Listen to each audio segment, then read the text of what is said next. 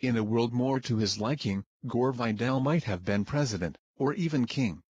He had an aristocrat's bearing, tall, handsome and composite, and an authoritative baritone ideal for summoning an aide or courtier.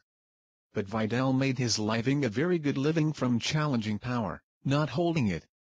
He was wealthy and famous and committed to exposing a system often led by men he knew firsthand. During the days of Franklin Roosevelt, one of the few leaders whom Vidal admired, he might have been called a traitor to his class.